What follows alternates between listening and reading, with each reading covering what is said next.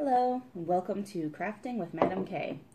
So I just got a new toy for Christmas. This is the Craftool Pro Hand Press from Tandy leather, and it's a really nice machine, and I'm going to show you a couple of its features. First of all, I didn't realize this. It has 4 bolts in the bottom, so it's supposed to be bolted to the table. So while I'm getting my table that I can bolt it down to, in the meantime, I just simply clamp it to the table. So that's no problem. It holds it in place just fine.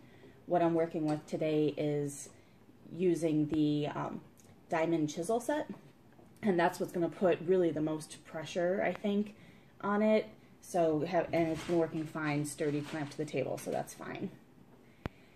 One thing about this tool is it didn't come with a lot of instructions. So these are all the instructions it comes with.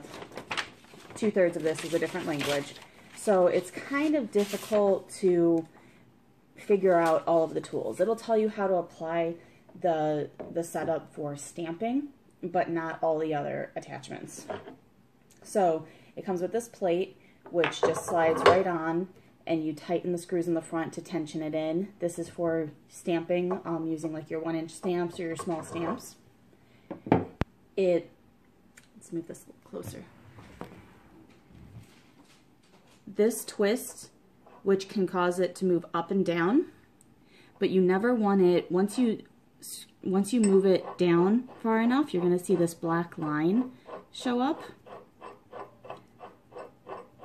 There it is, the black line. You never want the starting position to have that entire black line exposed.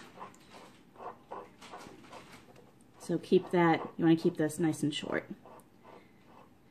This doesn't lock in place, which at first I thought was poor design, because as I'm stamping with the diamond chisel, it can twist.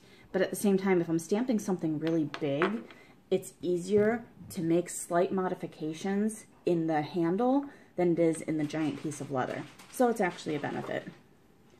Everything is just simply put in with tension. So with the diamond chisel set, it's this little plastic piece that you just set in the bottom that it's going to stamp down into, and you tighten the screw. So now that's secured in place.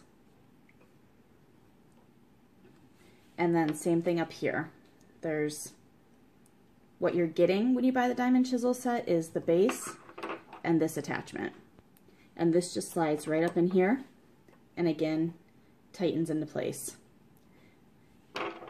Then you purchase the chisels itself, which this is the chisel set that comes with the handle for manual chiseling and punching, but these chisels have a thread on them, and you can thread that into the attachment.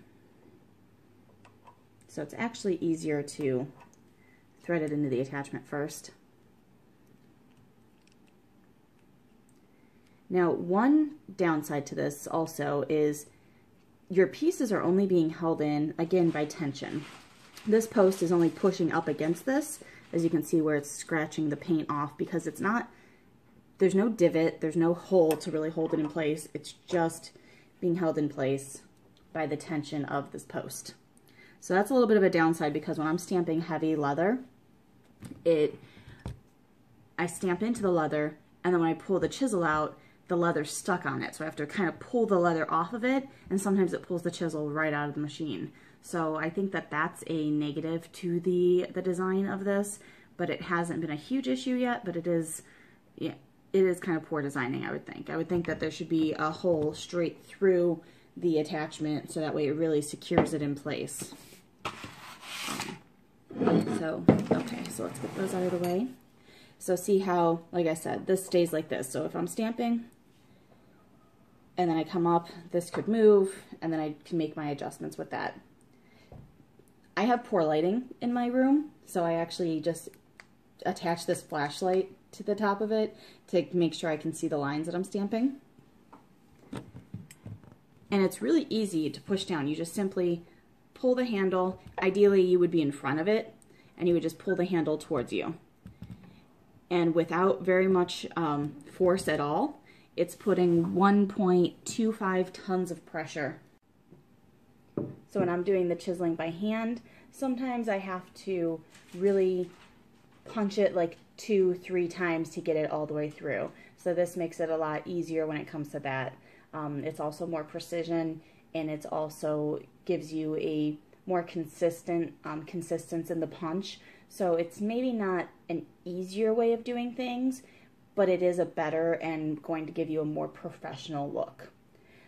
So tune into my next video where I'm going to show you how to actually use the punch and some of the features that we kind of have to work with, because like I said, this doesn't hold still and this doesn't really lock in place, so it can cause a little bit of issues. I'm also going to make some videos on some maybe hacks for this, because these pieces are $20, $30, $40 and upwards to add the attachments, but I think especially when it comes to the stamping attachment, there's some ways around that where we can use this machine to get the quality professional look without the $50 attachments. Okay, it may not be the right way, but it's the Madam K way. Make sure to tune into my next video and like the channel. Thanks, and thanks for having coffee with me.